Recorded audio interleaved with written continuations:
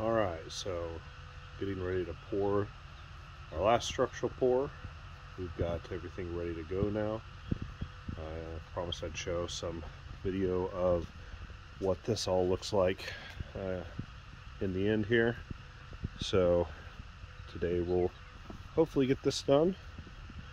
And here's our edge for the concrete. We have all of our rebar in place. We looped the middle mesh over the top and tied it in on both sides so that as the concrete slumps, it pulls that mesh tight on the top. It doesn't slide. We've had problems in the past with that sliding. And we've got the chimney exit right out there for future use. And then as we get up to the front, we use the existing concrete as a brace for the front. So hopefully this all goes well and we'll be done with the structural concrete pours. Alright, from the inside, here's what the bracing looks like. We have 2x8 running full length with 2x6 beams, T-posts running up to each one of those beams, and then those support both the 6x8 beams as well as the 2x8 inner beams between those. So those temporary supports there are going to be removed later, but that's just to help prevent sag in between the main beams. So those are tied down on top and then tied to the wall on one side, tied in the center up to the peak, and then down to the other side on top of the other beams. So once we get this poured, these will all stay in place for 28 days, and then we'll take them down and have a nice clean ceiling, hopefully.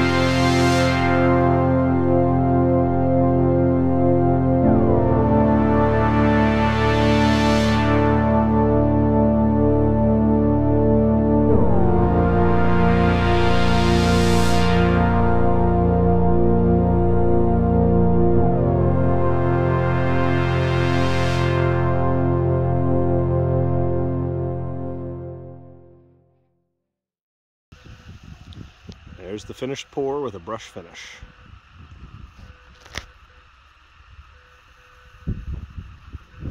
Everything went just as planned, other than, as always, when you're pouring on Litedeck, it's extremely difficult to estimate the proper amount of concrete. So we were about 6 yards higher than estimated. So we always plan on a makeup truck, and we're just about 5.5 short from the original calculated estimate. That's pretty normal. Every pour we've done has been off by a percentage. Some of that's the help. This ended up being, I asked them to go a little thin as they were raking it down. They ended up going thick. So you know, when you're an inch thicker than you're supposed to be, then it's going to be more concrete. But it's done. So that's the last structural pour for this one.